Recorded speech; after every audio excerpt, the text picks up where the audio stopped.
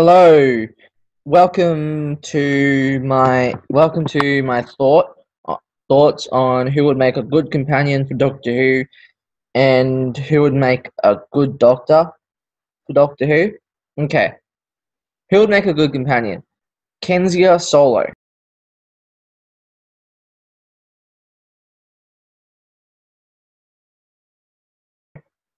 She would make a perfect kind of like ace companion. She's on the show Lost Girl. Well, she was on this show Lost Girl at the moment on Lost Girl, but who acted as Kenzie, but she died in season 4, which sucked. And she actually reminded me of a companion from Doctor Who, which was Ace.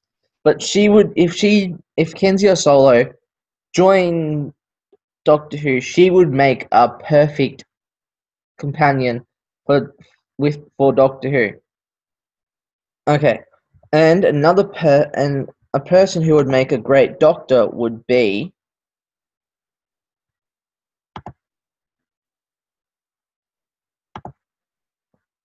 Just give me a sec.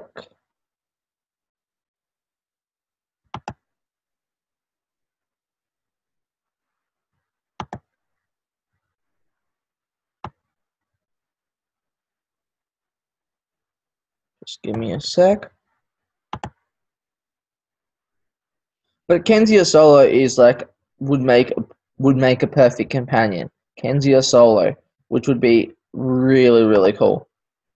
I just hope it happens one day, but I don't know. Who knows? But she would actually make a perfect companion for Doctor Who. Like seriously, put her in a show like Doctor Who, and she would be terrific for Doctor Who. I swear she would be terrific for Doctor Who.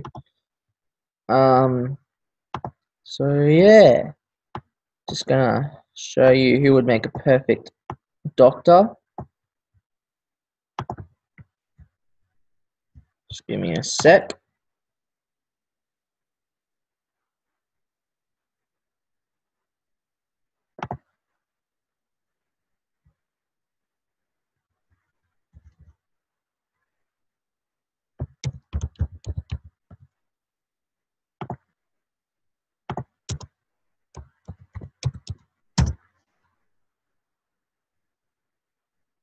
Matthew Gray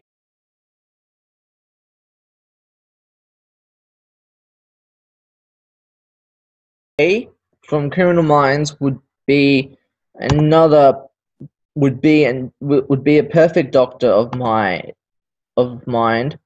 Just letting people know if they axed him off Criminal Minds, he would make a perfect Doctor for Doctor Who.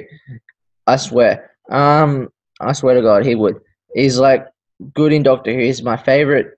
He would be good in Doctor Who because he's my favorite in Criminal Minds. He reminds me of the Doctor. He talks about Doctor Who references. So yeah, I think he would make a perfect Doctor. Matthew Gray would make an excellent Doctor. For Doctor Who.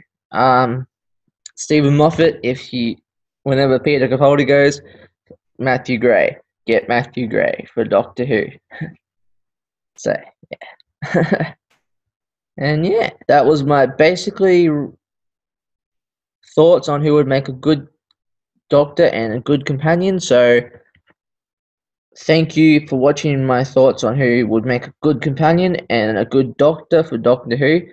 Thank you, and enjoy your day, everyone. Goodbye for now.